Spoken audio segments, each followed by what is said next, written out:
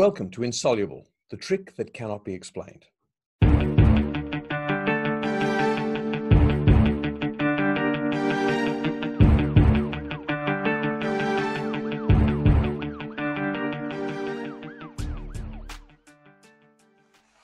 Di Vernon's masterpiece has long been the holy grail for many magicians as they try to come up with a way to improve a trick that is pretty much perfect. Now, I'm not saying this is an improvement on the trick that cannot be explained, far from it. It's just a different approach. I think you'll enjoy it. Borrow a deck of cards. You can use anyone's cards. There's no card forcing. And because we're in quarantine at the moment, it's very hard to have a card forced or selected or anything. So I'm going to mess up the cards as best I can and choose one simply by touching a card at random. You need to trust me, this can be done with any card. The King of Spades. Watch.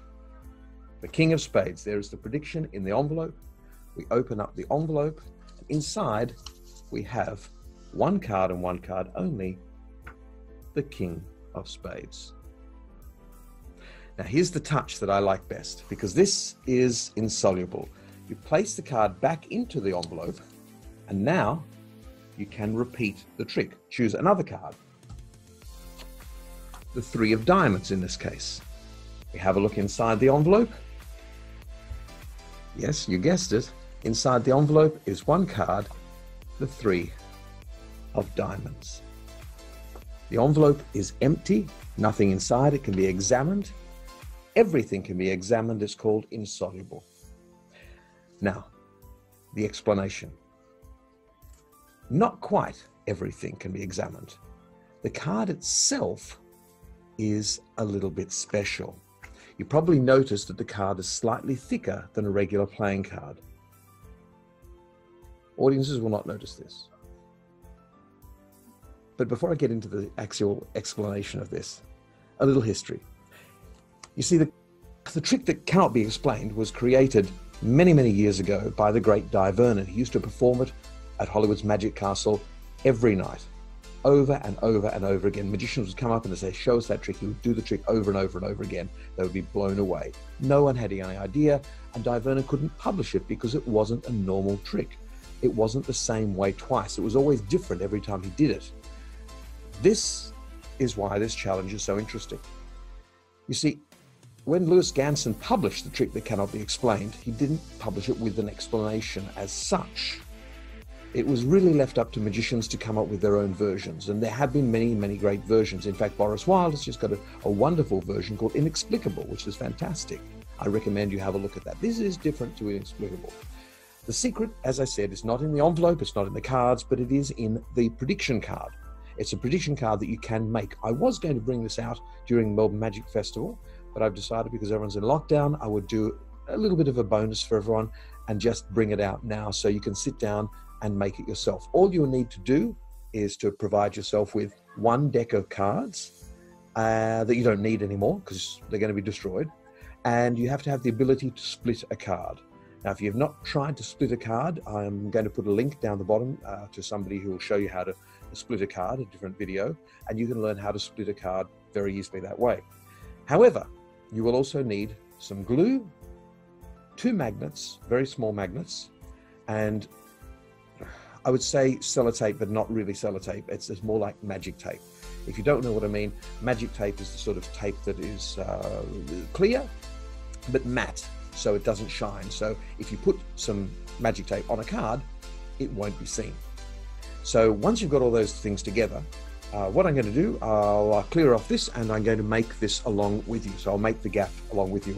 So as I said, all you need to do is get the equipment and sit down. And once we do this,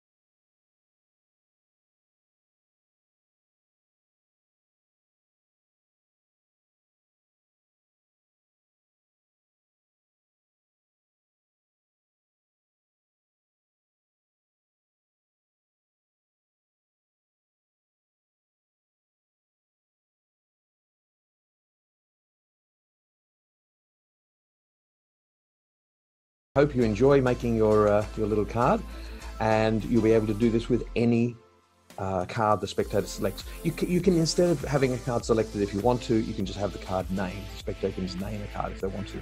And as we showed you before, it will come right out of the envelope no matter what card it is that they name. For example, if they name the 3 of clubs, it will come straight out as the 3 of clubs. It's fantastic. So that's it. I hope you have enjoyed this. I hope you'll be able to make this, it'll be your pet project, keep you occupied during the lockdown to make one of these cards, and have a lot of fun with that as well. I'm sure you can use it for other applications, but for me, this has been my mission to come up with something that would work as my version of Di Vernon's trick that cannot be explained. I hope you enjoyed it.